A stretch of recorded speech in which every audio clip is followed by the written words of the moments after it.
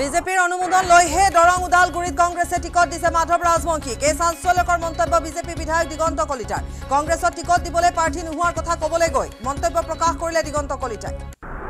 লোকসভা নিৰ্বাচনৰ বাবে পূৰ্ণ প্ৰস্তুতি ৰাজ্যৰ মুখ্য নিৰ্বাচনী বিষয়াৰ অসমত ২৮,৬৫৮টা ভোট কেন্দ্ৰত সাজু ৩৬,৩৮০টা ইভিএম ২,৪৩,০১,৯৬০ গৰাকী ভোটাৰে সাব্যস্ত কৰিব ভোটাধিকাৰ মনিৰাম দেৱান ট্ৰেড চেণ্টাৰত হ'ব ষ্ট্ৰং ৰুম সৰ্বানন্দ সোণোৱাল পুনৰ কেন্দ্ৰীয় মন্ত্ৰী হ'ব বুলি ঘোষণা কৰি সোণোৱালৰ প্ৰশংসাত পঞ্চমুখ কংগ্ৰেছৰ প্ৰাক্তন সাংসদ পৱন সিং ঘাটোৱাৰ অজাপৰ প্ৰাৰ্থী লুৰিণজ্যোতি গগৈয়ে এক প্ৰকাৰে পৰাজয়ৰ ইংগিত দিলে ঘাটোৱাৰে লুৰিণক কংগ্ৰেছ অজাপৰ কোনেও ভোট নিদিয়ে বুলি কটাক্ষ কৰিলে পবিত্ৰ মাৰ্ঘেৰিটাই যোৰহাটত কংগ্ৰেছ ত্যাগী ৰাণা গোস্বামীৰ নেতৃত্বতে আৰম্ভ হৈছে গৌৰৱ স্বীকাৰ অভিযান প্ৰাক্তন কংগ্ৰেছী ৰাণাৰ নেতৃত্বত সহস্ৰাধিক কংগ্ৰেছী বিজেপিত যোগদান গৌৰৱ গগৈয়ে যোৰহাটবাসীক অপমান কৰা বুলি আক্ৰমণ মন্ত্ৰী পীযুষ হাজৰিকা বিৰোধী ঐক্যৰ হোটা তথা প্ৰদেশ কংগ্ৰেছৰ সভাপতি ভূপেন কুমাৰ বৰাক তুলাধুনা আপৰ ডিব্ৰুগড়ৰ প্ৰাৰ্থী মনোজ ধানোৱাৰৰ প্ৰাৰ্থিত্ব প্ৰত্যাহাৰৰ বাবে ভূপেন বৰাই ধনৰ প্ৰলোভন দিয়াৰ অভিযোগ বিৰোধীক ধ্বংস কৰিবলৈকে বিৰোধী ঐক্যৰ নাটক কৰা বুলি বিস্ফোৰক মন্তব্য নিৰ্বাচনৰ দিন ঘোষণাৰ পিছতে তুংগত উঠিছে প্ৰচাৰ অভিযান প্ৰতিটো সমষ্টিত নিৰ্বাচনী প্ৰচাৰত নামি পৰিছে শাসক বিৰোধীৰ সকলো প্ৰাৰ্থী ডিব্ৰুগড় যোৰহাট গুৱাহাটীত গাঁৱে গাঁৱে গৈ প্ৰাৰ্থীৰ প্ৰচাৰ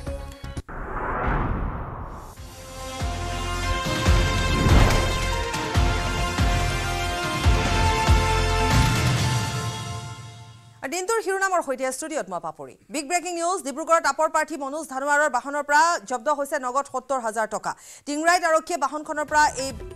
টকাখিনি জব্দ কৰিছে অভিযানৰ সময়ত আৰক্ষীয়ে ২ ঘণ্টা তেওঁক ধৰি ৰাখে আবদ্ধ কৰি ৰাখে আৰু তেওঁক সোধা পোছাও কৰে অভিযানৰ পাছত আৰক্ষীয়ে অৱশ্যে তেওঁক যাবলৈ দিয়ে প্ৰচাৰ সভাত এই কথা তেওঁ স্বীকাৰো কৰিছে টিংখাং সমষ্টিৰ বাজিপহুৰ প্ৰচাৰ সভাত এই কথা স্বীকাৰ কৰিছে মনোজ ধানোৱাৰে এইটো কালিৰ কথা আছিলে কালি দিনৰ ভাগত তেওঁ ইতিমধ্যে তাৰ উত্তৰ হিচাপে দিছে যে যিহেতু কোনো ধৰণৰ নীতি নিৰ্দেশনা নাছিল যে কেছ টকা তেওঁ বাহনত ৰাখিব পাৰিবলৈ নোৱাৰিব কাৰণ কোড অফ কণ্ডাক্ট লগাৰ পূৰ্বৰ কথা বুলি তেওঁ উল্লেখ কৰিছে গতিকে তেওঁ তেতিয়ালৈকে কোনো ধৰণৰ নীতি নিৰ্দেশনা পোৱা নাছিলে আৰু সেইবাবে তেওঁৰ বাহনত ৭০,০০০ টকা তেওঁ নগদ ৰাখিছিল আৰু পাছত যেতিয়া আৰক্ষীয়ে জব্দ কৰিছে আৰক্ষীয়ে তেওঁৰ প্ৰশ্নৰ উত্তৰো দিছে আৰু তাৰ পাছতে তেওঁক আৰক্ষীয়ে যাবলৈ দিছে ২ ঘণ্টাৰ পিছত আৰু তেওঁ এখন প্ৰচাৰ সভাত অংশগ্ৰহণ কৰি এই কথা নিজ মুখে স্বীকাৰ কৰিছে डिगबोई के सामने है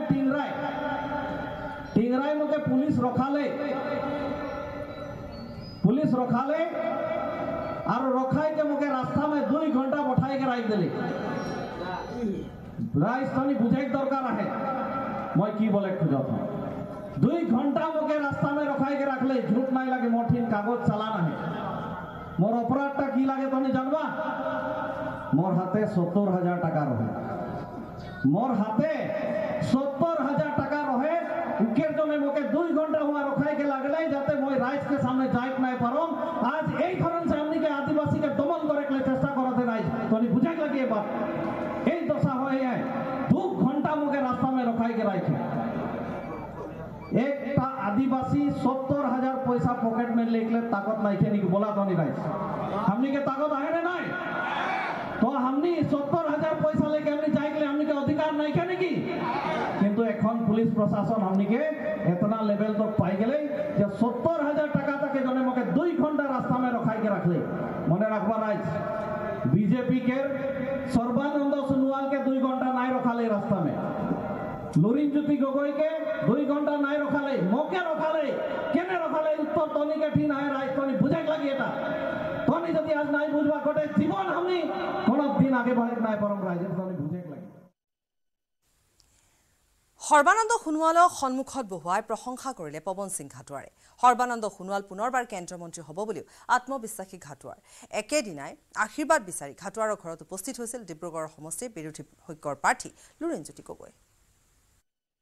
সন্মুখত সৰ্বানন্দ সোণোৱালক লৈ প্ৰশংসা পৱন সিং ঘাটোৱাৰৰ পুনৰবাৰ সৰ্বাই কেন্দ্ৰীয় মন্ত্ৰী হ'ব বুলিয়ে বিশ্বাসী ঘাটোৱাৰ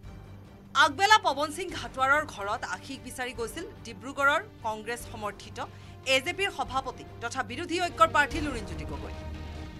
কিন্তু পিছবেলা জ্যেষ্ঠ কংগ্ৰেছী পৱন সিং ঘাটোৱাৰে প্ৰশংসাৰে উপচাই পেলালে বিজেপিৰ প্ৰাৰ্থী সৰ্বানন্দ সোণোৱালক ডিব্ৰুগড়ত ভাৰতীয় চাহ সংঘৰ এক বৈঠকত একেখন মঞ্চতে দেখা গ'ল সোণোৱাল আৰু ঘাটোৱাৰক কেন্দ্ৰীয় মন্ত্ৰী সৰ্বানন্দ সোণোৱালে ভূয়সী প্ৰশংসা কৰি মঞ্চৰ পৰাই ক'লে সৰ্বানন্দ সোণোৱাল উত্তৰ পূৰ্বাঞ্চলৰে নহয় পূব ভাৰতৰে শক্তিশালী নেতা এক প্ৰকাৰ লুৰিনৰ পৰাজয় নিশ্চিত বুলি ধাৰণা দি ঘাটোৱাৰে ক'লে ডিব্ৰুগড় সমষ্টিবাসী গৰ্বিত কৰি পুনৰ কেন্দ্ৰীয় মন্ত্ৰী হ'ব Sonowal. Then again in the new government also he is going to be in a very crucial important position, and we are look forward to you to highlight our problem so that the central government also within their ambit will come forward and see that how best they can help the tea industry. ঘাটোৱাৰৰ প্ৰশংসাত প্ৰতিক্ৰিয়া প্ৰকাশ কৰিলে সোণোৱালে। তেওঁৰ দৰে জ্যেষ্ঠ ৰাজনীতিকক মই সদায় সন্মান কৰোঁ। ঘাটোৱাৰ দা জ্যেষ্ঠ ৰাজনীতিক আৰু মই সদায় সন্মান কৰোঁ। যদিও আজি ঘাটোৱাৰ দাই মই 2004 চনত প্ৰতিনিধিত্ব কৰিছিলোঁ, তেখেত মই এজিপি পৰা আছিলোঁ, তেখেত কংগ্ৰেছৰ আছিলে। গতিকে আমি ভিন্ন দলৰ হ'লেও আমি মানুহ হিচাপে তেখেত জ্যেষ্ঠ আৰু এছিএমএছৰ তেখেত প্ৰাক্তন বহু দীৰ্ঘদিন নিষ্ঠাৰে কাম কৰা এগৰাকী বিশিষ্ট নেতা। পৱন সিং ঘাটোৱাৰে সোণোৱালক প্ৰশংসা কৰাত প্ৰতিক্ৰিয়া প্ৰকাশ কৰিছে ৰাজ্যসভাৰ সাংসদ পবিত্ৰ মাৰ্ঘেৰিটাই। ঘাটোৱাৰৰ দৰে প্ৰতিগৰাকী শ্ৰমিকৰ আশীৰ্বাদ সদায় বিজেপিৰ বাবে শ্ৰদ্ধাৰ। পিছে লুৰিণজ্যোতি গগৈ কটাক্ষ কৰি পবিত্ৰ মাৰ্ঘেৰিটাৰ মন্তব্য, কংগ্ৰেছৰ সৈতে মিত্ৰতা কৰাৰ বাবে দলৰ মানুহে ভোট নিদিয়ে লুৰিণক, আনকি কংগ্ৰেছৰ মানুহেও ভোট নিদিয়ে লুৰিণক। বিৰোধী ঐক্যৰ বিগ ব্ৰাদাৰ কংগ্ৰেছৰ জ্যেষ্ঠ নেতা পৱন সিং ঘাটোৱাৰে বিপক্ষ বিজেপিৰ প্ৰাৰ্থী সৰ্বানন্দ সোণোৱালক প্ৰশংসা কৰি কি বুজাব বিচাৰিছে সেয়া তেওঁহে বুজিব। কিন্তু বিৰোধী ঐক্যৰ নামত যে কংগ্ৰেছে আন দলসমূহক নাকত ধৰি চাকত ঘূৰাইছে সেয়া কিন্তু স্পষ্ট হৈ পৰিছে। ঘাটোৱাৰৰ এই কাণ্ডৰ বাবে কংগ্ৰেছ নেতৃত্বই তেওঁক জবাবদিহি কৰিবনে? ডিব্ৰুগড়ৰ পৰা জছিম আহমেদৰ সহযোগত হিৰক জ্যোতি মালাকাৰৰ report, news 18 Assam north east. নিৰ্বাচনৰ দিন ঘোষণাৰ পাছতো প্ৰাৰ্থিত্বক লৈ বিৰোধী ঐক্যত অৰিয়াউৰি। এফালে কংগ্ৰেছৰ সৈতে আপৰ অৰিয়াউৰি, আনফালে অজাপত দুই বিপৰীত মেৰুত দুলু আৰু লুৰিণ। ডিব্ৰুগড় সমষ্টিত লুৰিণজ্যোতি গগৈয়ে প্ৰাৰ্থিত্ব লাভ কৰাক লৈ তীব্ৰ অসন্তুষ্টি প্ৰকাশ কৰিছে আম আদমী পাৰ্টীয়ে।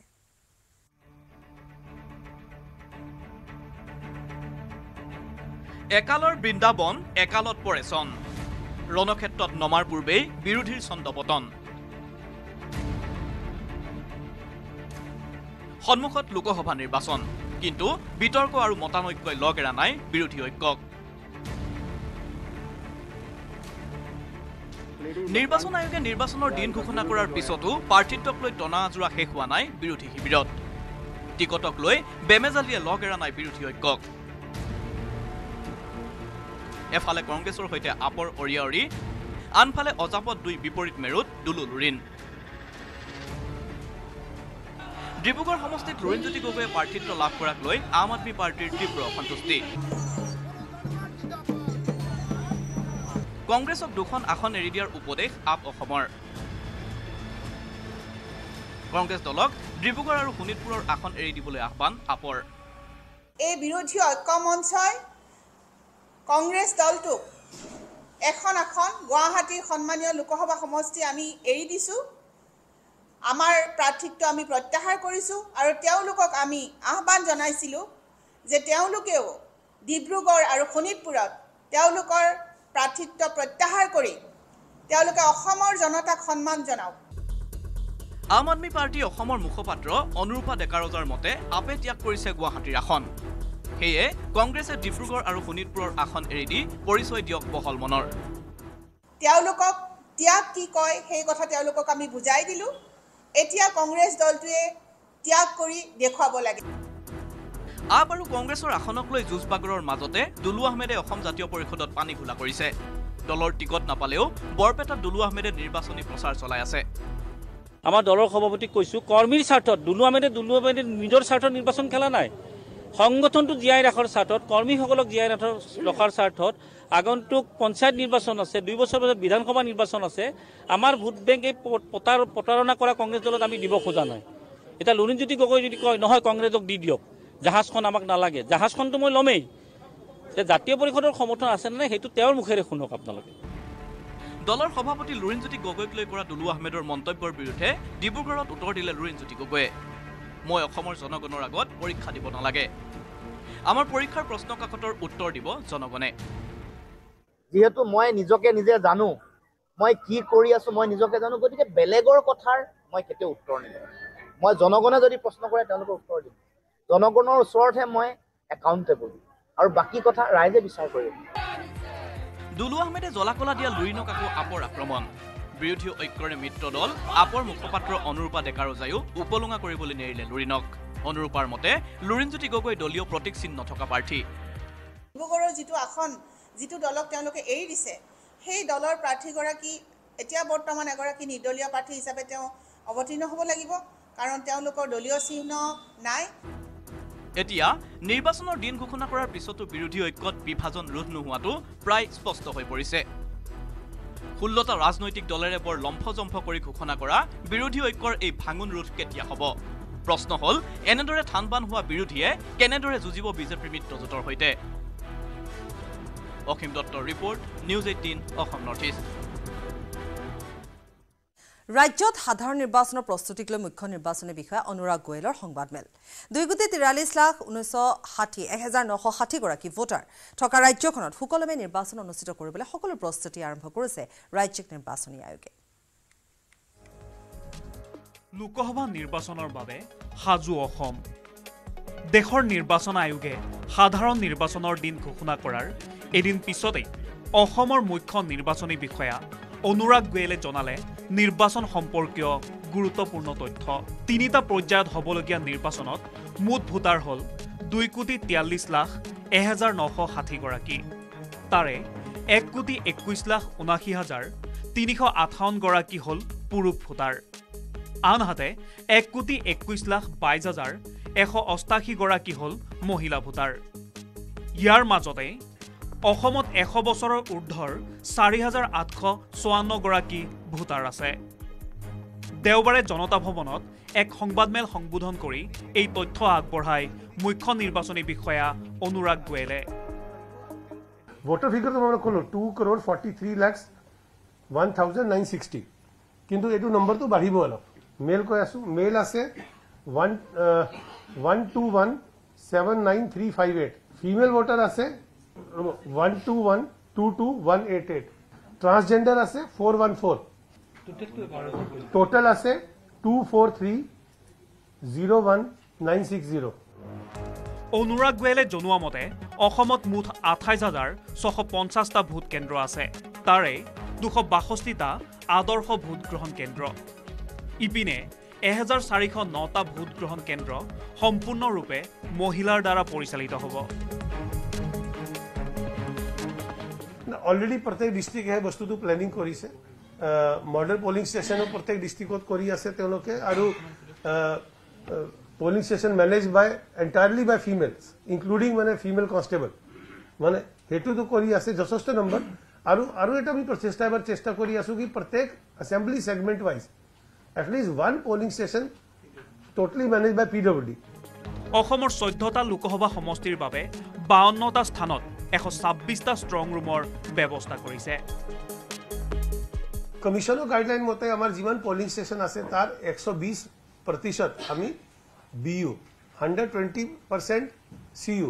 আৰু 130% ভিভিপ্যাট আমি এফএসসি ওকে ৰেডি কৰিব লাগে তো আমি অলৰেডি এই বস্তুটো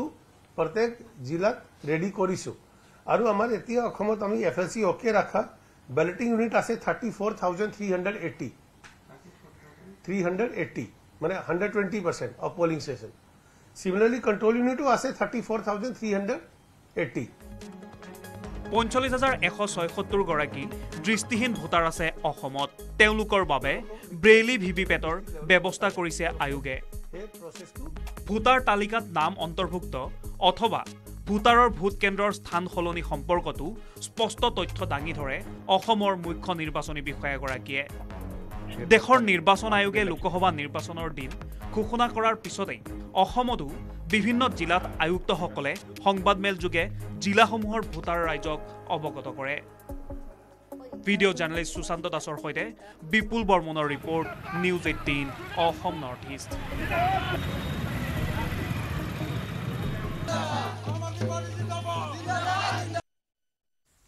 যোৰহাটত গৌৰৱ গগৈ পৰাভূত কৰিবলৈ বিজেপিয়ে প্ৰস্তুত কৰিছে ৰণকৌশল ৰাণা গোস্বামীৰ নেতৃত্বত বহু কংগ্ৰেছ নেতা কৰ্মীয়ে দেওবাৰে বিজেপিত যোগদান কৰে মন্ত্ৰী পীযুষ হাজৰিকাৰ মতে গৌৰৱ গগৈ নিজিকাটো নিশ্চিত কাৰণ যোৰহাটত নিৰ্বাচন খেলিবলৈ তেওঁৰ আত্মবিশ্বাসী নাই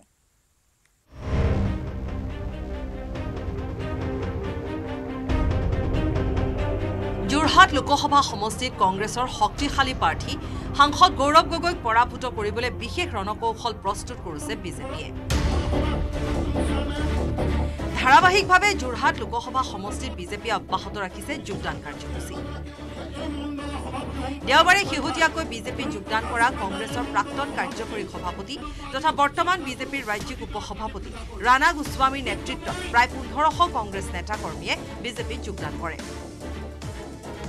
বিজেপিৰ এই যোগদান কাৰ্যসূচীত মন্ত্ৰী পীযুষ হাজৰিকা বিজেপিৰ ৰাজ্যিক সভাপতি ভৱেশ কলিতাকে মুখ্য কৰি কেইবাগৰাকীও জ্যেষ্ঠ বিজেপি নেতা উপস্থিত থাকে যোৰহাট লোকসভা সমষ্টিৰ অন্তৰ্গত 4খন জিলাত উন্নয়নক আগত ৰাখিয়ে বিজেপিয়ে নিৰ্বাচনী প্ৰচাৰ চলাইছে আৰু ৰাইজে বিজেপিকে জয়যুক্ত কৰিব বুলি মত ব্যক্ত কৰিছে সাংসদ তথা বিজেপি প্ৰাৰ্থী তপন গগৈ যে যোৰহাট লোকসভা সমষ্টিত 100% আমি জিকিম এই কথাটোৱে মই কৈ থৈ গ'লো তাৰ পৰাই আপুনি অনুমান কৰিব পাৰিছে আৰু জাতি ধৰ্ম বৰ্ণ নিৰ্বিশেষে সকলো শ্ৰেণীৰ ৰাইজে যে ভাৰতীয় জনতা পাৰ্টিৰ পক্ষত আছে ভাৰতীয় জনতা পাৰ্টিক ভোট দিবৰ কাৰণে আগ্ৰহী হৈ আছে আৰু আমি ইয়াৰ পৰা আমাক জিকাই পঠাব নৰেন্দ্ৰ মোদী ডাঙৰীয়াৰ হাত শক্তিশালী কৰিবৰ বাবে যোৰহাট লোকসভা সমষ্টিটো আমি বিজেপিক উপহাৰ হিচাপে দিম এই কথাটোৱে মই আজি তাইখত আপোনাক ক'লো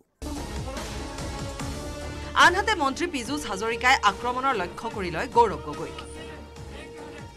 গৌৰৱ গগৈয়ে পুৰণা কলিয়াবৰ সমষ্টিৰ নিৰ্বাচন খেলিবলৈ ইচ্ছা প্ৰকাশ কৰি যোৰহাট সমষ্টিৰ ৰাইজক অপমান কৰিছে বুলি মত ব্যক্ত কৰিছে মন্ত্ৰীগৰাকীয়ে গৌৰৱ গগৈ ডাঙৰীয়া কলিয়াবৰত কৈছে নাই যে মই মোৰ পুৰণা লোকসভা সমষ্টি কলিয়াবৰত ইলেকশ্যন খেলিব খোজো মই মিছা কৈছোঁ নেকি কওক আপোনালোকে তাৰমানে তেখেতে ইয়াত খেলিবলৈ আহিবলৈ ভয় কৰে আনহাতে গৌৰৱ গগৈয়ে খুৰাকক বঞ্চিত কৰি সাংসদ হোৱাৰ পিছত যোৱা 10 বছৰত খুৰাকৰ খবৰ লৈছেনে নাই বুলিও কটাক্ষ কৰে বৰ্তমান যোৰহাটলৈ আহি খুৰাক দীপ গগৈৰ ঘৰলৈ গৈছেনে নাই বুলিও গৌৰৱ গগৈক প্ৰশ্ন কৰিছে মন্ত্ৰী পীযুষ হাজৰিকাই সাংসদ গৌৰৱ গগৈক এগৰাকী ভাল প্ৰাৰ্থী বুলি উল্লেখ কৰি পীযুষ হাজৰিকাই কয় যে গৌৰৱ গগৈ যোৰহাটত নিজিকে কাৰণ তেওঁ যোৰহাটত নিৰ্বাচন খেলিবলৈ আত্মবিশ্বাসী নাছিল দীপ গগৈ ডাঙৰীয়া ঘৰত কেতিয়াবা গৈছে নেকি মোৰ সন্দেহ আছে মই নাজানো গৌৰৱ গগৈ ডাঙৰীয়া বেয়া কেণ্ডিডেট বুলি মই নকওঁ গৌৰৱ গগৈ ডাঙৰীয়া নিজিকে মই সন্মানেৰে কৈছোঁ গৌৰৱ গগৈ ডাঙৰীয়া নিজিকে কাৰণ নিজে তেখেতে ইয়াত ইলেকশ্যন খেলিবলৈ নিবিচাৰে আনহাতে যোৰহাটৰ সমান্তৰালকৈ কংগ্ৰেছত খহনীয়া অব্যাহত আছে নগাঁৱতো ঢিং ব্লক কংগ্ৰেছৰ সাধাৰণ সম্পাদক আজিবুৰ ৰহমানেও দল ত্যাগ কৰিছে বহু সমৰ্থকক লগত লৈ বিজেপিত যোগদান কৰিছে আজিবুৰ ৰহমানে বটদ্ৰৱাৰ কদমণি মণ্ডল সভাপতি আবু হানিফ মুল্লায়ো বিজেপিত যোগদান কৰিছে নগাঁও লোকসভা সমষ্টিৰ প্ৰাৰ্থী সুৰেশ বৰাৰ উপস্থিতিত কংগ্ৰেছৰ নেতা কৰ্মীসকলে বিজেপিত যোগদান কৰে নগাঁৱৰ পৰা নীলোৎপল বৰাৰ সহযোগত যোৰহাটৰ পৰা গৌতম বৰাৰ report news 18 Assam north east তিনিটা পৰ্যায়ত অসমৰ 14টা সমষ্টিত অনুষ্ঠিত হ'বলগীয়া নিৰ্বাচনক লৈ আৰম্ভ হৈছে সৰ্বত্ৰে প্ৰচাৰ এবাৰ নিৰ্বাচনত 14টা সমষ্টিৰ ভিতৰত 8টাত দুকুণীয়া আৰু 4টা সমষ্টিত তিনিকুণীয়া ভোটযুদ্ধ হোৱাৰ পূৰ্ণ সম্ভাৱনা আছে এই সন্দৰ্ভত আমাৰ এই বিগ ফাইট 2024 চাওঁ আহক আৰম্ভ হৈ গৈছে ৰাজ্যত নিৰ্বাচনী প্ৰচাৰ শাসকীয় পক্ষৰ সমান্তৰালকৈ বিৰোধী পক্ষয়ো আৰম্ভ কৰি দিছে 18 সংখ্যক লোকসভা নিৰ্বাচনৰ প্ৰচাৰ 19 এপ্ৰিলত অসমত প্ৰথম পৰ্যায়ত 5টা সমষ্টিত 29 এপ্ৰিলত দ্বিতীয় পৰ্যায়ত 5টা আৰু 7 মেত তৃতীয় পৰ্যায়ত 4টা সমষ্টিত নিৰ্বাচন অনুষ্ঠিত হ'ব এই নিৰ্বাচনৰ বাবে শাসকীয় বিজেপিয়ে এনডিএৰ অংশীদাৰ দল এজিপিক ধুবুৰী আৰু বৰপেটা সমষ্টি দুটা এৰি দিছে মিত্ৰ ইউপিপিএলক এৰি দিছে কুকৰাঝাৰ সমষ্টিটো ইপিনে বিৰোধী ঐক্যমঞ্চত কংগ্ৰেছ আৰু অসম জাতীয় পৰিষদৰ বাহিৰে বাকী দলসমূহে ইতিমধ্যে নিজাববীয়াকৈ প্ৰাৰ্থী প্ৰক্ষেপ কৰিছে বিৰোধী কংগ্ৰেছে অৱশ্যে এই পৰ্যন্ত লখিমপুৰ সমষ্টিৰ প্ৰাৰ্থী নাম ঘোষণা কৰিব পৰা নাই এই সমষ্টিত হয়তো প্ৰাক্তন সাংসদ ৰাণী নৰহক দলীয় হাইকমাণ্ডে টিকট দিব আৰু নহলে কংগ্ৰেছে উদয় শংকৰ হাজৰিকাক দিব টিকট নিৰ্বাচনী এই বতৰত প্ৰতিটো সমষ্টিৰ ৰাজনৈতিক প্ৰেক্ষাপট পৰ্যালোচনা কৰি আমি আপোনালোকৰ সন্মুখত আগবঢ়াই দিবলৈ ওলাইছো বিগ ফাইট 2024 নিৰ্বাচনী পৰ্যালোচনা মতে অসমৰ 14টা সমষ্টিৰ ভিতৰত 8টা সমষ্টিত এবেলি হ'ব দুকুণীয়া অৰ্থাৎ দুটা পাৰ্টি প্ৰতিনিধিৰ মাজত ভোটযুদ্ধ ইয়াৰ ভিতৰত 1 নম্বৰত আছে ডিব্ৰুগড় সমষ্টি ডিব্ৰুগড়ত বিজেপিয়ে প্ৰক্ষেপ কৰিছে প্ৰাক্তন মুখ্যমন্ত্ৰী তথা কেন্দ্ৰীয় মন্ত্ৰী সৰ্বানন্দ সোণোৱালৰ শক্তিশালী স্থিতিৰ বিপৰীতে কংগ্ৰেছৰ সমৰ্থনত আছে অসম জাতীয় পৰিষদৰ সভাপতি লুৰিণজ্যোতি গগৈ আপে মনোজ ধানোৱাৰক প্ৰক্ষেপ কৰিছে যদিও সৰ্বানন্দ আৰু লুৰিণজ্যোতিৰ মাজতে হ'ব ডিব্ৰুগড়ত মূল ভোট যুদ্ধ দ্বিতীয়তে যোৰহাট সমষ্টিত বিজেপিৰ প্ৰাৰ্থী সাংসদ তপন কুমাৰ গগৈ আৰু কংগ্ৰেছৰ প্ৰাৰ্থী সাংসদ গৌৰৱ গগৈৰ মাজত হ'ব মূল ভোট যুদ্ধ তৃতীয়টো সমষ্টি হ'ল কাজিৰঙাত বিজেপিৰ ৰাজ্যসভাৰ সাংসদ কামাখ্যা প্ৰসাদ দাসা আৰু কংগ্ৰেছৰ প্ৰাৰ্থী প্ৰাক্তন বিধায়িকা ৰজলীনা তিৰ্কীৰ মাজত হ'ব মূল যুঁজ লখিমপুৰত কংগ্ৰেছে ৰাণী নৰ বা কংগ্ৰেছী উদয় শংকৰ হাজৰিকা যাকে নিদিয়ক কিয় বিজেপিৰ শক্তিশালী প্ৰাৰ্থী প্ৰদান বৰুৱাৰ লগত একঘৰি যুঁজিব লাগিব ঐতিহাসিক শোণিতপুৰ সমষ্টিত বিজেপিৰ শক্তিশালী প্ৰাৰ্থী প্ৰাক্তন মন্ত্ৰী তথা বিহালীৰ বিধায়ক ৰঞ্জিত দত্ত আৰু কংগ্ৰেছৰ প্ৰেমলাল গঞ্জুৰ মাজত হ'ব মূল যুঁজ গুৱাহাটীত এইবাৰ 2 মহিলা প্ৰাৰ্থীৰ মাজতে হ'ব আকৰ্ষণীয় যুদ্ধ ইয়া হ'ব বিজেপিৰ প্ৰাৰ্থী বিজুলী কলিতা মেধি আৰু কংগ্ৰেছৰ মীৰা বৰঠাকুৰৰ মাজৰ ভোট যুদ্ধ পাহাৰীয়া ডিফু সমষ্টিটো বিজেপিৰ প্ৰাৰ্থী অমৰ সিং টিছো আৰু কংগ্ৰেছৰ প্ৰাৰ্থী জয়ৰাম ইংলেঙৰ মাজত হ'ব মূল যুদ্ধ বৰাকৰ ঐতিহাসিক সমষ্টি শিলচৰত এইবাৰ হ'ব দুকোণীয় যুদ্ধ শিলচৰত বিজেপিৰ পৰিমল শুক্লবৈদ্য আৰু কংগ্ৰেছৰ সূৰ্যকান্ত চৰকাৰৰ মাজতে হ'ব যুদ্ধ বাকি 6টা সমষ্টিত এইবাৰ হ'ব 3-কোণীয়া ভোট যুদ্ধ দৰং উদালগুৰি সমষ্টিত এইবাৰ হ'ব 3-কোণীয়া যুদ্ধ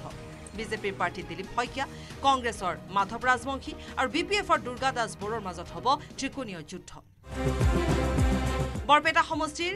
মুখ্যতঃ এজিপিৰ ফণীভূষণ চৌধুৰী কংগ্ৰেছৰ দিব্যায়ন আৰু সিপিআইএমৰ মনোৰঞ্জন তালুকদাৰৰ মাজতে হ'ব ভোট যুদ্ধ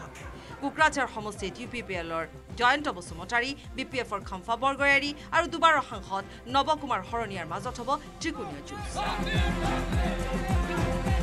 ধুবুৰীৰ ভোট যুদ্ধ এবাৰ আৰু আকৰ্ষণীয় হ'ব ধুবুৰীত এআইডিএফৰ 3বাৰৰ সাংসদ বদৰুদ্দিন আজমল কংগ্ৰেছৰ ৰকিবুল হুছেইন আৰু এজিপিৰ জাভেদ ইছলামৰ মাজত হ'ব আকৰ্ষণীয় যুঁজ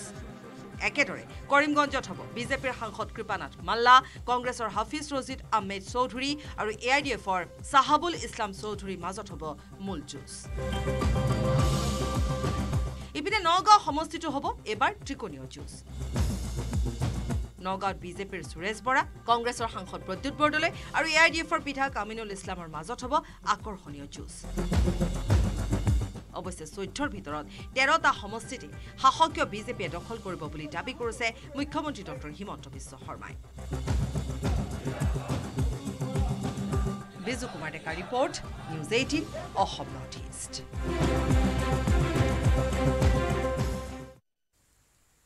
এখন বিশেষ বিবাহ বৰষুণ বিচাৰি গাঁৱৰ ৰাইজে পাতিলে এই বিবাহখন ধুলে ডগৰে ওলাই আহিল গাঁৱৰ ৰাইজ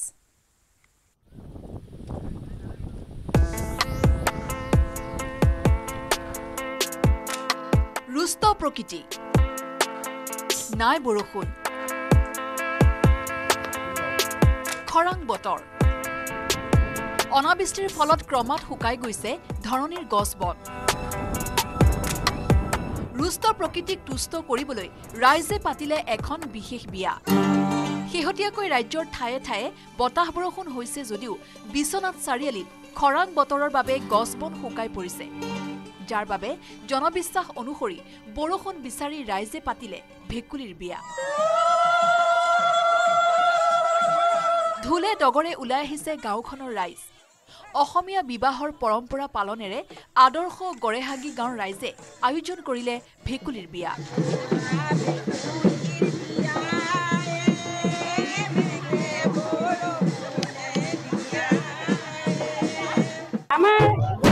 আজি গছ গছনি শুকাই গৈছে চাহপাতৰ বাগান শুকাই গৈছে গৰু ছাগলী ঘাঁহ বন নাইকিয়া হৈছে আমি গোটেই ১৭ গৰাকী ৭০০ মানুহ একত্ৰিত হৈ আমি গৰাকী গাঁৱত ভেকুলী বিয়া পাতিছোঁ গোটেই দেশবাসীক খুলি আমাক কৰে আমি একতাৰ কাৰণে আমি এভাগ বিয়াখন আজি ভেকুলী বিয়া পাতিছোঁ সকলোৱে মিলি জুলি সংগঠনে মিলি আমি ভেকুলী বিয়া পাতিছোঁ যাতে সৰহকৈ বৰষুণ আহক আৰু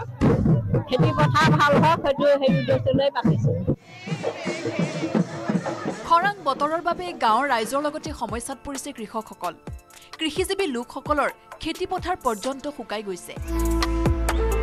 কিন্তু প্ৰকৃতি যেন কৃষকসকলৰ ওপৰত সন্তুষ্ট নহয় ইপিনে পশুপক্ষীৰ এতিয়া পানী খাবলৈ অভাৱ হৈছে আৰু গাঁৱৰ ৰাস্তা ঘাট সম্পূৰ্ণ বালিময় হৈ পৰিছে পৰিত্ৰাণ বিচাৰি ভেকুলীৰ বিয়া পাতিলে ৰাইজে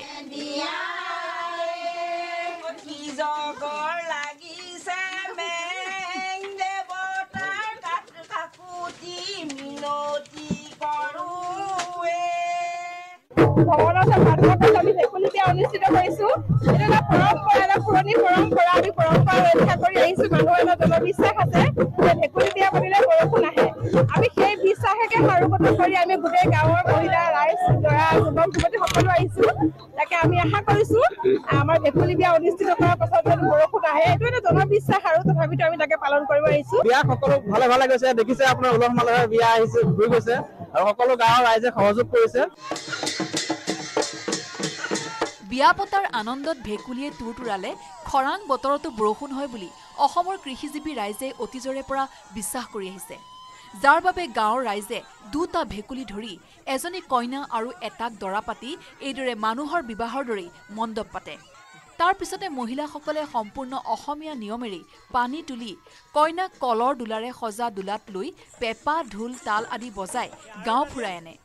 শেষত পুখুৰীৰ পানীত এৰি দিয়ে গাঁৱৰ ৰাইজ আশাবাদী যে এই বিয়াৰ পিছতে ৰাইজৰ পানীৰ অভাৱ দূৰ হ'ব আৰু পুনৰ সেউজীয়া হৈ পৰিব সমগ্ৰ গাঁওখন বিশ্বনাথৰ পৰা তুষাৰ Hazarika report news 18 Assam north east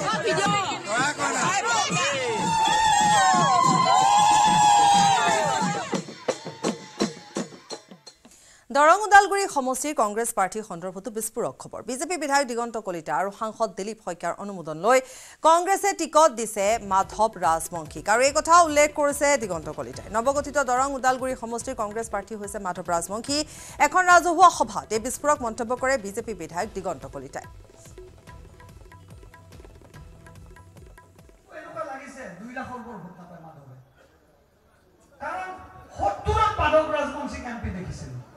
और तृतीय एमपी আজি কাকো নাপায় মাধৱ ৰাজবংশীক সিট দিছে মই জানো এই কথা আমি সিদ্ধান্ত দিছো কংগ্ৰেছে কাক টিকেট দিব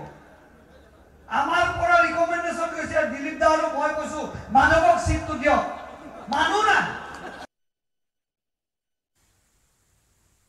অপৰাধীৰ ঘাটিত পৰিণত হৈছে গুৱাহাটী মহানগৰী দিনৰ পোহৰত লোকচক্ষুৰ সন্মুখতে মহানগৰীত ঘটিছে ডকাইতিৰ ঘটনা মহানগৰী আদাবাৰী বিলাসী বাহনৰ গ্লাছ ভাঙি লুটি নিলে ডকাইতে সোণৰ গহনা ভৰ্তি বেগ স্কৰপিঅ বাহনখনত আছিল প্ৰায় 10 লাখ টকাৰ সোণৰ অলংকাৰ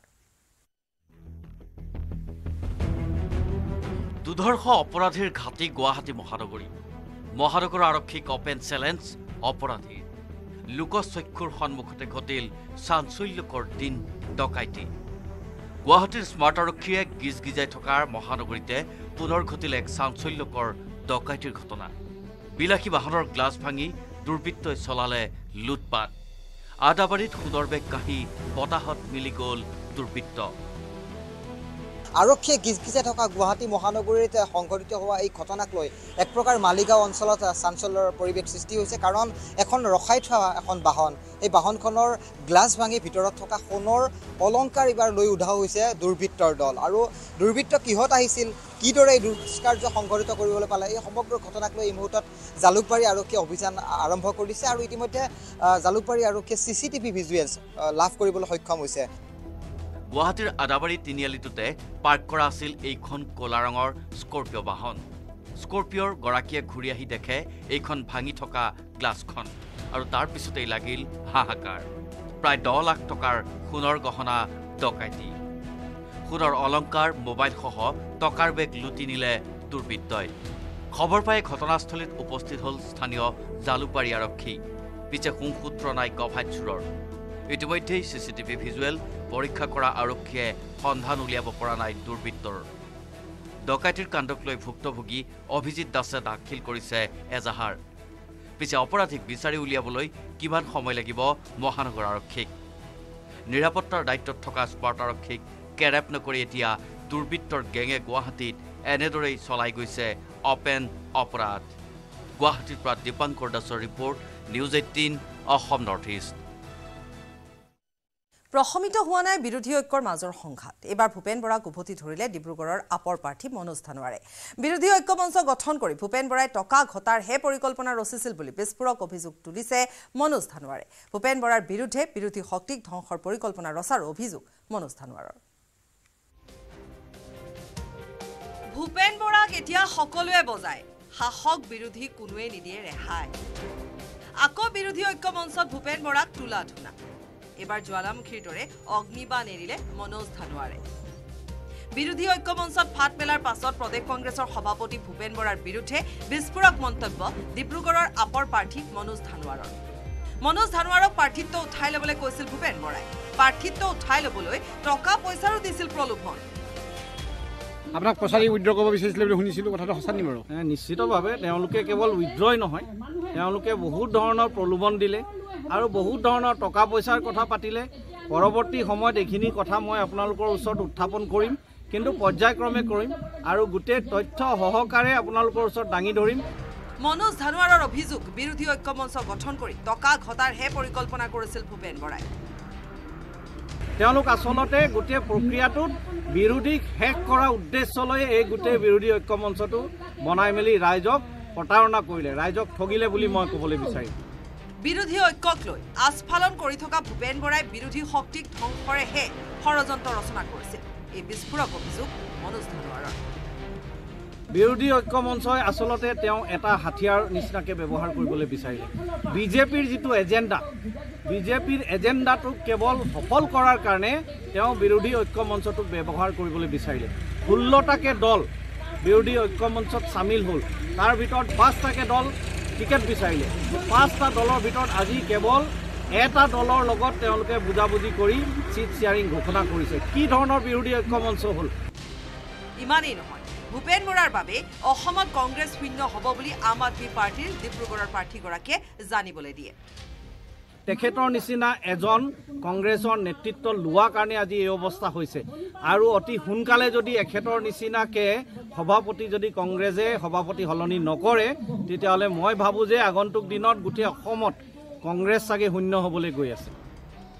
ধানোৱাৰে একমাত্ৰ নহয় ভূপেন বৰাক বজাই গ'ল আব্দুল খালেকেও কংগ্ৰেছ ত্যাগ কৰি দিয়া সংবাদমেলত ভূপেন বৰাক লেহুকা আখ্যা দিলে আব্দুল খালেকে অসম কংগ্ৰেছতো ৰকিবুল হুছেইন ডাঙৰে যি বিচাৰে তাকেই হয় সেইটোৱে হ'ল ভূপেন বৰাটো নিমিত্ত মাত্ৰ যদিও মোৰ যিহেতু সভাপতি সেইকাৰণে মই মাজে মাজে তেওঁৰ বিষয়ে ক'ব লাগে আৰু তেওঁৰ বলিষ্ঠ অৱস্থান নাই দৃঢ় অৱস্থান নাই টিভিত বহুত ভাল ভাল কথা কয় কিন্তু ভিতৰত লেহুকা দুৰ্বল দিগবৈৰ পৰা Rina Kakati Gogoi report news 18 Assam north east কংগ্ৰেছে এতিয়াও ঘোষণা কৰা নাই লখিমপুৰৰ প্ৰাৰ্থীৰ নাম প্ৰাৰ্থী ঘোষণাক লৈ উৎকণ্ঠিত ৰাণী নৰহৰ লগতে আনজন প্ৰাৰ্থিত্ব প্ৰত্যাশী উদয় শংকৰ হাজৰিকাও লখিমপুৰত এতিয়ালৈকে প্ৰাৰ্থী ঘোষণা কৰিব নোৱাৰাৰ বাবে ভূপেন বৰাক কটাক্ষ কৰিছে বিধায়ক মানৱ ডেকাই লখিমপুৰক লৈ কংগ্ৰেছৰ লতিগতি কাক ধৰিব কাক এৰিব ৰাণী নৰহ নে উদয় শংকৰ হাজৰিকা দেশৰ নিৰ্বাচন আয়োগে ঘোষণা কৰিলে লোকসভা নিৰ্বাচনৰ দিন কিন্তু বহু দুমুজাত থকা কংগ্ৰেছ দলে ঘোষণাই কৰিব পৰা নাই লখিমপুৰ লোকসভা সমষ্টিৰ প্ৰাৰ্থীৰ নাম ৰাণী নৰহক দিবনে উদয় শংকৰ হাজৰিকাক প্ৰাৰ্থিত্ব দিব তাকে লৈ বাৰে বাৰে আলোচনাত মিলিত হোৱা কংগ্ৰেছৰ নেতৃত্বই ঘোষণাই কৰিব পৰা নাই এজনৰ নাম এবাৰ যদি আগুৱাই প্ৰাক্তন মন্ত্ৰী ৰাণী নৰহ আন এবাৰ আগুৱাই নতুন কংগ্ৰেছী উদয় শংকৰ হাজৰিকা মুঠৰ ওপৰত দুই নাৱত দুই ভৰি এতিয়া কংগ্ৰেছৰ এনে দুৰৱস্থাৰ মাজতে লখিমপুৰৰ বিধায়ক মানৱ ডেকাৰ কটাক্ষ লখিমপুৰত কংগ্ৰেছৰ প্ৰাৰ্থীয়ে খেলিব বিচৰা নাই নিৰ্বাচন সেইবাবে দুয়োগৰাকী প্ৰাৰ্থীয়ে পেহলে আপ কৰি আছে লখিমপুৰ চিটটোতে হিন্দীত যেনেকৈ পেহলে আপ টাইপ হৈ আছে প্ৰথমতে দুজনে টিকেট বিচাৰিছিলে কিন্তু এতিয়া মই যিটো খবৰ পাইছোঁ এজনে খেলিব বিচৰা নাই ইজনে কৈছে আপুনি খেলক ইজনে কৈছে আপুনি খেলক সেইকাৰণে সিদ্ধান্ত ল'ব পৰা নাই আৰু ইতিমধ্যে তেওঁলোকে আমাক ৱক অভাৰে দিছে লখিমপুৰ চিটত বহুত কিবা কৰিব লগা আছে বুলি মই ভবা নাই ইয়াৰ মাজতে প্ৰদেশ কংগ্ৰেছৰ সভাপতি ভূপেন বৰাক সপোনৰ কোঁৱৰ আখ্যা মানৱ ডেকাৰ ভূপেন বৰাই সপোন দেখিছে মুখ্যমন্ত্ৰী হোৱাৰ ভূপেন বৰা একচুৱেলি ভাল লাগে মানুহজন তেওঁ মই মানে নতুন অসমৰ সপোন কোঁৱৰ নাম দিছোঁ মানে অলপ অনবৰত মানুহ যদি ইলিউজনত থাকে সপোনত থাকে এনেকৈ ভাবি থাকে মই মুখ্যমন্ত্ৰী হৈছোঁ অমুক কেবিনেট মন্ত্ৰী এনেকৈ সপোনত ভাবি থাকে আগদিনা সপোনত যেটো দেখি থাকে ইলিউজনত থাকে পিছদিনা সেই কথাবিলাক তেওঁ আত্মপ্ৰকাশ লখিমপুৰ লোকসভা সমষ্টিক লৈ চৰ্চা চলি থকাৰ মাজতে শনিবাৰে সভাপতি ভূপেন বৰাই আশ্বাস দিছিল দেওবাৰে ঘোষণা হ'ব লখিমপুৰ লোকসভা সমষ্টিৰ প্ৰাৰ্থীৰ নাম পিছে ভূপেন বৰাই কোৱাৰ দৰে দেওবাৰেও ঘোষণা নহ'ল লখিমপুৰৰ প্ৰাৰ্থীৰ নাম কংগ্ৰেছে এনে আলিদুমুজাত থাকোঁতেই লখিমপুৰত বিজেপিৰ প্ৰধান বৰুৱাই কিন্তু আগুৱাই গৈছে বহুদূৰ হীৰকজ্যোতি মালাকাৰ আৰু প্ৰিয়ব্ৰত গগৈৰ report news 18 Assam north east হোজাইৰ ৰায়কটা কছাৰী গাঁৱত ভয়ংকৰ ঘটনা সংঘটিত হয় কুলাত কেঁচুৱালৈ পথাৰৰ মাজত ৰৈ থকা মহিলাক হাতীৰ খুন্দাত কুলাৰ কেঁচুৱাৰ সৈতে পথাৰৰ মাজৰ খালত বাগৰি পৰিল মহিলাগৰাকী তাৰ পাছত ঘটনা জানিবলৈ চাওঁ আহক এই ৰিপৰ্ট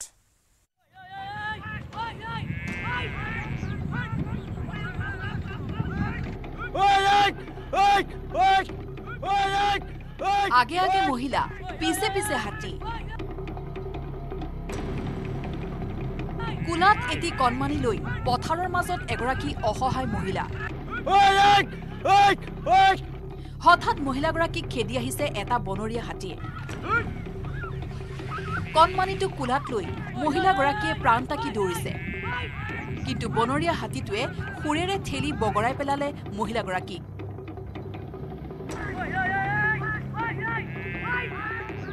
মোবাইলত বন্দী হোৱা এই ভয়ংকৰ দৃশ্য হৈছে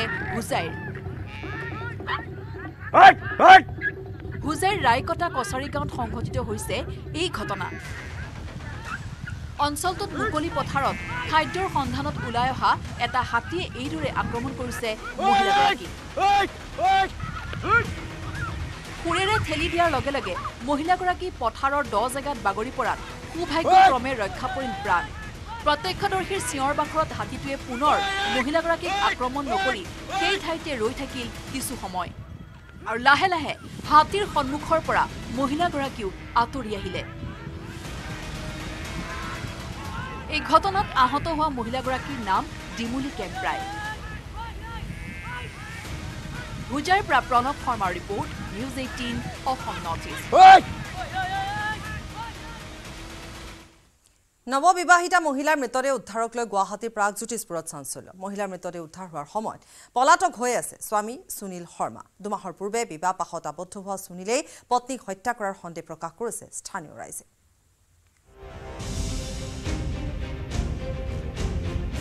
নৱবিবাহিতা মহিলাৰ মৃতদেহ উদ্ধাৰক লৈ চাঞ্চল্য পত্নীৰ মৃতদেহ উদ্ধাৰৰ পিছতেই পলাল অভিযুক্ত স্বামী গুৱাহাটীৰ প্ৰাগজ্যোতিষ নগৰত তীব্ৰ উত্তেজনা এগৰাকী মহিলাৰ ৰহস্যজনক মৃত্যুৰ পিছতেই তীব্ৰ চাঞ্চল্য গুৱাহাটীৰ মালিগাঁৱত দেওবাৰৰ দিনটোতেই প্ৰাগজ্যোতিষ নগৰৰ ভাড়াঘৰত মৃতদেহ উদ্ধাৰক লৈ হাহাকাৰ লাগিল অঞ্চলটোত দুমাহ পূৰ্বে বিবাহ পাশত আবদ্ধ হৈছিল অলকা দাস নামৰ মহিলাগৰাকী সুনীল শৰ্মাৰ সৈতে বিবাহ হৈছিল অলকা দাসৰ পাৰিবাৰিক কণ্ডলৰ এয়া ভয়ংকৰ পৰিণতিৰ সন্দেহ কৰা হৈছে বিবাহৰ পিছত স্বামী স্ত্ৰীৰ মাজত প্ৰায়ে কাজিয়া হৈছিল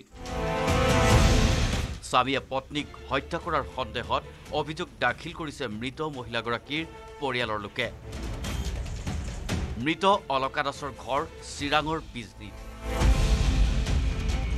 অলকাৰ ৰহস্যজনক মৃত্যুৰ পিছতেই পলাতক হৈ আছে স্বামী সুনীল শৰ্মা ছোৱালীটো মানে ডেডবডি হৈছে মাৰা বুলি খবৰ পাইছোঁ আৰু 2 মাহমান হ'ব নেকি মিস্ত্ৰী কাম কৰে বোলে পুলিচে এতিয়া পোষ্টমৰ্টম কৰাৰ পিছতহে জানা যাব মানে সুইচাইড কৰিছে না মাৰিছে সেইটো আপোনালোকে কি সন্দেহ কৰে মাৰিছে হেন লাগে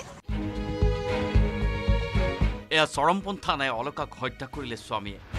সমগ্ৰ ঘটনাৰ এতিয়া অনুসন্ধান চলাইছে মালিগাঁও আৰক্ষীয়ে তদন্তকাৰী আৰক্ষীয়ে মৃতদেহ সমজি প্ৰেৰণ কৰিছে মৰণোত্তৰ পৰীক্ষাৰ বাবে ইফালে অভিযুক্ত স্বামী সুনীলে আৰক্ষীক ধৰা দিলে স্পষ্ট হ'ব এই মৃত্যুৰ আঁৰৰ ৰহস্য কি গুৱাহাটীৰ পৰা দীপাংকৰ দাসৰ report news 18 Assam north east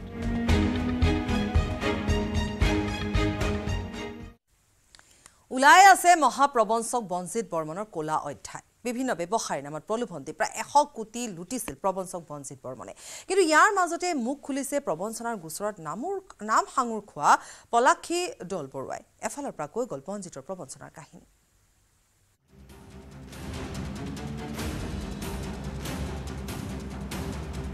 সকলোকক কেনেদৰে প্ৰবঞ্চনা কৰিছিল বঞ্জিত বৰ্মনে কাৰোবাৰ নামত গাড়ী লৈ আন কাৰোবাক টকা দুগুণ কৰাৰ প্ৰলোভন টকা বিচাৰিলেই উভতাই দম দিয়ে ভুক্তভোগীক বহুলোকৰ পৰা কোটি কোটি টকা সৰকাই অৱশেষত কাৰাগাৰ পালেগৈ এইটো মহাপ্ৰবঞ্চক বঞ্জিত বৰ্মন কিন্তু বঞ্জিত বৰ্মনৰ বিৰুদ্ধে নিতৌ পোহৰলৈ আহিছে ন কুকীৰ্তি এওঁ পলাক্ষী দল বৰুৱা অভিযোগ উঠিছিল এইগৰাকী মহিলাও জড়িত আছিল এই বঞ্জিতৰ প্ৰবঞ্চনাৰ কাণ্ডত কিন্তু কেমেৰাৰ সন্মুখত সমগ্ৰ অভিযোগ নস্যাৎ কৰিছে পলাক্ষী দল বৰুৱাই তেওঁৰ অভিযোগ মই বঞ্জিতৰ এজেণ্ট নহয় ব্যৱসায়টোত সোমোৱাৰ এবছৰ পিছতহে বঞ্জিতক লগ পাইছোঁ বঞ্জিতে মোকো বহুত ধন দিবলৈ আছে মোৰ নামত লোৱা গাড়ীখনো বঞ্জিতে ব্যৱসায়ত লগাইছে গাড়ীখনৰ EMI এতিয়া মই দি আছোঁ এজেণ্ট বা মই কোনো ধৰণৰ হেৰি হিচাপে তেখেতৰ নাছিলোঁ এটা বিজনেছত যেটো সাপোৰ্ট কৰা মই কোনো বিজনেছ পাৰ্টনাৰো নহয় মই এজন সাধাৰণ ইনভেষ্টৰহে আৰু নিজৰ নামত লৈ পেলাই মহিন্দ্ৰা ফাইনেন্সৰ পৰা গাড়ী এখন বঞ্জিতে লৈ গ'ল আজিলৈকে গাড়ীখনো দেখা নাপালোঁ তাৰপিছত চাবিও নাপালোঁ এতিয়া গাড়ীৰ 3 মাহ EMI দিলে 3-4 মাহ তাৰপিছত EMIও বন্ধ হেতুৰ টৰ্চাৰটো পাইয়ে আছোঁ বঞ্জিতক গ্ৰেপ্তাৰ কৰাৰ খবৰ পোৱাৰ লগে লগে চানমাৰী থানাত শনিবাৰে ভিৰ কৰিছিল বহু ভুক্তভোগীয়ে এজনৰ পাছত আনজনে কৈ গ'ল কেনেদৰে লাখ লাখ টকা লুটিছিল ধুৰন্ধৰ বঞ্জিতে কেৱল বঞ্জিতেই নে সমগ্ৰ কাণ্ডত জড়িত থকা মণিপুৰৰ গেংটোক কেতিয়া জালত পেলাব মহানগৰ আৰক্ষীয়ে বহুলোকক এজেণ্ট সজাই কোটি কোটি টকা লুটা এই চক্ৰটোৰ পৰা ভুক্তভোগীয়ে ঘূৰাই পাবনে সাঁচতীয়া ধন সেয়া যেন এতিয়া সুদূৰ পৰাহত বিৰিঞ্চি কুমাৰ ডেকাৰ report News18 Assam north east বনকৰা কিশোৰীক যৌন নিৰ্যাতন চলাই জালত পৰিল আন এজন আৰক্ষী বিষয়া দেৰগাঁও থানাত ৰুজু হোৱা গোচৰৰ আধাৰত আৰক্ষীয়ে আটক কৰিলে DSP কিৰণ চন্দ্ৰ নাথক ভুক্তভোগীৰ পিতৃক 500 টকা দি গোচৰ গাপ দিবলৈ চেষ্টা কৰা DSP কিৰণ চন্দ্ৰ নাথক জেৰা চলাইছে আৰক্ষীয়ে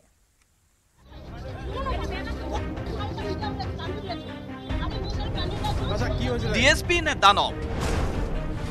পুনৰ নিৰ্যাতিত বনকৰা কিশোৰী DSPৰ ঘৰত নিৰ্যাতিত কিশোৰী DSP কিৰণ চন্দ্ৰ নাথৰ বিৰুদ্ধে ভয়ংকৰ অভিযোগ অভিযুক্ত DSPৰ বিৰুদ্ধে দেৰগাঁও থানাত গোচৰ উঠাই ল'বলৈ ভুক্তভোগীক হেঁচা কেছ তুমি নামনি কৰি আপুনি কেছ খেলিব পাৰিব যদি আপোনাৰ পইচা ঢালি দিব কি কৰিব মোক পইচা নালাগে মোৰ ছোৱালী কালি পকি এনেকৈ বেজেটি কৰিছে মোৰ ছোৱালী মোৰ নিজৰ মাক দুনিয়াত মোৰ ছোৱালী এনেকৈ বেজে মোক কেছ উঠাম নেকি দেৰগাঁৱৰ লাচিত বৰফুকন পুলিচ একাডেমীৰ DSP কিৰণ চন্দ্ৰ নাথৰ বিৰুদ্ধে উত্থাপন হৈছে এই ভয়ংকৰ অভিযোগ পুলিচ বিষয়াগৰাকীৰ দেৰগাঁৱৰ জ্যোতিনগৰস্থিত বাসগৃহত আছিল 15 বছৰীয়া এজনী বনকৰা নাবালিকা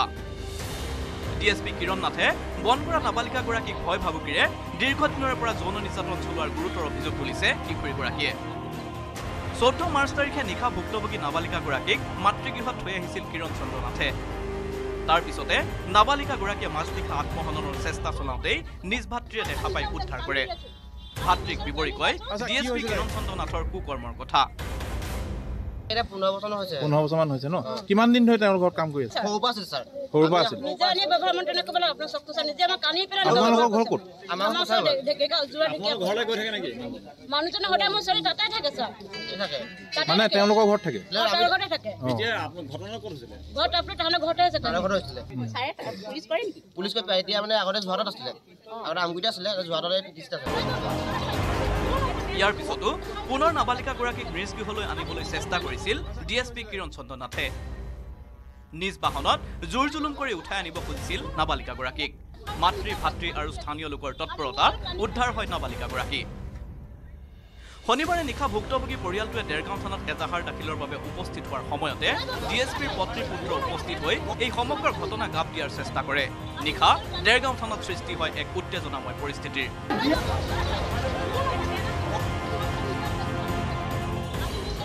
গোচৰ উঠাই ল'বলৈ বাৰে বাৰে ভুক্তভোগী পৰিয়ালক হেঁচা দিছিল অভিযুক্তই আনকি কিশোৰীৰ পিতৃক 500 টকা দিছিল গোচৰ উঠাই ল'বলৈ কিন্তু ইয়াৰ পিছতো দেৰগাঁও থানাত গোচৰ ৰুজু কৰে ভুক্তভোগীৰ পৰিয়ালে অতি শীঘ্ৰে ডিএছপি কিৰণ চন্দ্ৰ নাথক গ্ৰেপ্তাৰৰ দাবী ভুক্তভোগীৰ লগতে স্থানীয় ৰাইজ মহিলা সংগঠনৰ bureau report news 18 Assam north east RSSত শীৰ্ষ পৰ্যায়ত হাল হলনি বশিষ্ঠ বুজৰ বৰুৱাক অসম ক্ষেত্ৰৰ ক্ষেত্ৰ প্ৰচাৰক নিযুক্তি দিয়া হৈছে এই পদ অলংকৃত কৰা বুজৰ বৰুৱা প্ৰথমগৰাকী অসম সন্তান দিলীপ আৰ্যলক উত্তৰ অসম প্ৰান্তৰ সহ প্ৰান্ত প্ৰচাৰক নিযুক্তি দিয়া হৈছে নাগপুৰত হোৱা অখিল ভাৰতীয় প্ৰতিনিধি সভাত এই ঘোষণা কৰিছে RSSৰ সহ সৰকাৰ্যবাহ দত্তাত্ৰেয় হোসাবলে এই ঘোষণা কৰিছে APSC কাণ্ডৰ তদন্ত থমকি ৰোৱাৰ আঁৰত কি অভিযোগনামা দাখিল নকৰি 3 মাহে তদন্তকাৰী দল শান্ত হৈ থকাত সন্দেহ প্ৰকাশ হৈছে একাংশৰ দুৰ্নীতিৰে চাকৰি লোৱা একাংশ বিষয়াক বচাবৰ বাবে তদন্তকাৰী দলৰ এই হেমাহি বুলিও সন্দেহ প্ৰকাশ কৰিছে ৰাইজে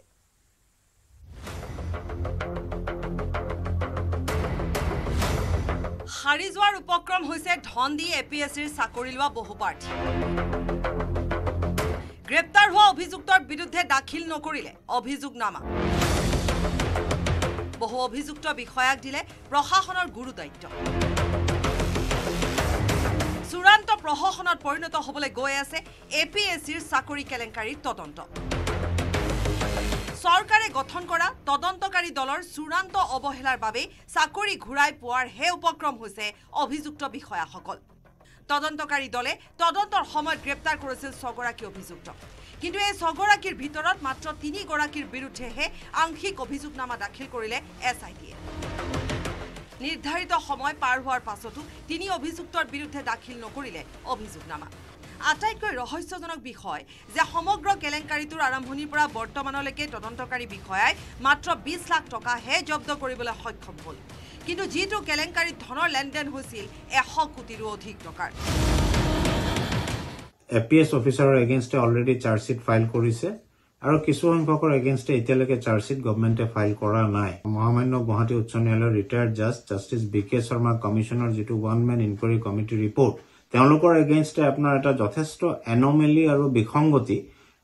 মানে এই ৰিপৰ্টত ইনকুৱাৰী ৰিপৰ্টত আহিছে সুপ্ৰিম কোৰ্টে ক্লিয়াৰিফাই কৰি দিছে যে তেওঁলোকক আপোনাৰ চাকৰিৰ পৰা ষ্ট্ৰেইট এৱে বৰখাস্ত কৰিব পাৰে এই যে ইনকুৱাৰী বা ডিসিপ্লিনাৰী প্ৰসিডিং বা আদাৰ যিখিনি ইনকুৱাৰী এই অফিচাৰসকলৰ এগেইনষ্টে চলি আছে গতিকে মই ভাবো তেনেকুৱা ধৰণৰ ইনকুৱাৰী কৰাৰ কোনো প্ৰয়োজনেই নাছিলে আপোনাৰ তেওঁলোকক ষ্ট্ৰেইট এৱে চাকৰিৰ পৰা বৰখাস্ত কৰিব পৰা গলে হয় এনে ক্ষেত্ৰত বৰ্তমানৰ তদন্ত প্ৰক্ৰিয়াই পূৰ্বৰ গ্ৰেপ্তাৰ হোৱা বিষয়াসকললৈ আনিব পাৰে ভাল খবৰ যদি বৰ্তমানৰ অভিযুক্ত বিষয়াসকলৰ বিৰুদ্ধে আদালতত উপযুক্ত তথ্য প্ৰমাণ দিব নোৱাৰে তেন্তে পূৰ্বৰ প্ৰায় 70 গৰাকী বিষয়াই পুনৰ চাকৰি ঘূৰাই পোৱাৰ সম্ভাৱনা প্ৰকট হৈ পৰিব চাকৰি হেৰুৱাসকলৰ বাবে এয়া নিতান্তই ভাল খবৰ কিন্তু চৰকাৰী ব্যৱস্থা আইন আদালতত আস্থা ৰখা জনতাৰ বাবে এয়া হ'ব দুখবৰ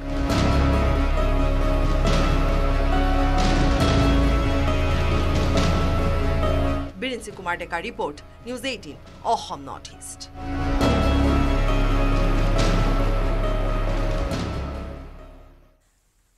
জেলৰ পৰা ওলাই চৰকাৰৰ পৰা পুৰস্কাৰ পালে দুৰ্নীতিগ্ৰস্ত এছিএছ বিষয়া সাইবুৰ ৰহমানে মুখ্যমন্ত্ৰী বিশেষ নিৰীক্ষণ কোষে ৰুজু কৰা 3টাকৈ গোচৰত অভিযুক্ত সাইবুৰৰ বিৰুদ্ধে বিভাগীয় ব্যৱস্থা গ্ৰহণ নকৰাৰ বাবে উপসচিব পদত পুনৰ অধিষ্ঠিত কৰিলে পাৰ্চনেল বিভাগে এই প্ৰতিবেদন আগবঢ়াই দিনটোৰ শিৰোনামৰ পৰা বিদায় লৈছো নমস্কাৰ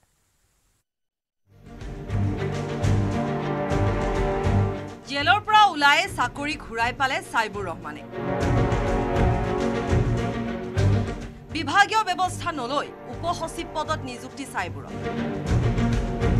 3টা গোচৰত অভিযুক্ত কৰিছিল মুখ্যমন্ত্ৰী বিশেষ নিৰীক্ষণ কোষে ব্যাপক দুৰ্নীতিত নিমজ্জিত হৈ কাৰাগাৰ খাটিও চাকৰি ঘূৰাই পালে দুৰ্নীতিগ্ৰস্ত এছিএছ বিষয়া সাইবুৰ ৰহমানে সংশ্লিষ্ট কৰ্তৃপক্ষই সাইবুৰ ৰহমানৰ বিৰুদ্ধে 3 মাহৰ ভিতৰত বিভাগীয় তদন্তৰ প্ৰতিবেদন নিদিয়াৰ অজুহাততে সায়েন্স টেকনলজি ক্লাইমেট চেঞ্জ বিভাগৰ উপসচিব পদত পালে পুনৰ নিযুক্তি গাঁওবুঢ়া নিযুক্তি কেলেংকাৰী চৰকাৰী পুঁজি অপব্যৱহাৰ আৰু আয় বৰ্হিভূত সম্পত্তিৰ গোচৰত গ্ৰেপ্তাৰ হৈছিল সাইবুৰ ৰহমান তদানীন্তন উপায়ুক্ত আতিকা সুলতানাৰ সুহাত হিচাপে থাকি 21 জন গাঁওবুঢ়া নিযুক্তিৰ বাবদ উৎকোচ লৈছিল লাখে লাখে টকা সমগ্ৰ কেলেংকাৰীক লৈ CM ভিজিলেন্সে 3/21 নম্বৰত এক গোচৰ ৰুজু কৰি তদন্ত আৰম্ভ কৰিছিল সেই গোচৰৰ তদন্ত কৰিবলৈ যাওঁতে পোহৰলৈ আহিল সাইবুৰ ৰহমানে কেনেদৰে চৰকাৰী ধনৰ অপচয় কৰিছিল সমান্তৰালভাৱে স্পষ্ট হৈছিল সাইবুৰে কেনেদৰে আয় বৰ্হিভূত সম্পত্তি আহৰণ কৰিছিল লগে লগে CM ভিজিলেন্সে 5/21 আৰু 7/21 নম্বৰত পুনৰ দুটা পৃথক গোচৰ ৰুজু কৰিছিল কিন্তু তিনিওটা গোচৰৰ খৰধৰকৈ তদন্ত কৰি বিশেষ ন্যায়াধীশৰ আদালতত CM ভিজিলেন্সে দাখিল কৰিছিল এক অভিযোগনামা অভিযোগ মতে CM ভিজিলেন্সে এখন অতি দুৰ্বল অভিযোগনামা দাখিল কৰিছিল একে সময়তে সাইবুৰৰ বিৰুদ্ধে বিভাগীয় তদন্ত কমিটিয়ে 90 দিনৰ ভিতৰত কেলেংকাৰী সন্দৰ্ভত প্ৰতিবেদন দিব লাগিছিল কিন্তু ৰহস্যজনক কাৰণত তদন্ত সম্পূৰ্ণ নকৰি প্ৰতিবেদন দাখিল কৰাৰ পৰা বিৰত থাকিল সংশ্লিষ্ট বিভাগীয় কৰ্তৃপক্ষ তিনিওটা গোচৰৰ এটাটো দুখমুক্ত হোৱা নাই অভিযুক্ত সাইবুৰ ৰহমান কিন্তু তদন্তৰ নামত চলা ভেকু ভাওনাৰ বাবে প্ৰথমে জামিন আৰু এতিয়া উপসচিব পদত পুনৰ নিযুক্তি পালে এগৰাকী সাইবুৰ ৰহমানে প্ৰশ্ন হয় চাকৰি জীৱনত কেৱল দুৰ্নীতিৰ লগত সহাৱস্থান কৰা এগৰাকী বিষয়াই ভৱিষ্যতে কিমান স্বচ্ছতাৰে কাম কৰিব হিয়া সহজে অনুমেয় বিৰেঞ্চি Kumar Deka report news 18 Assam north east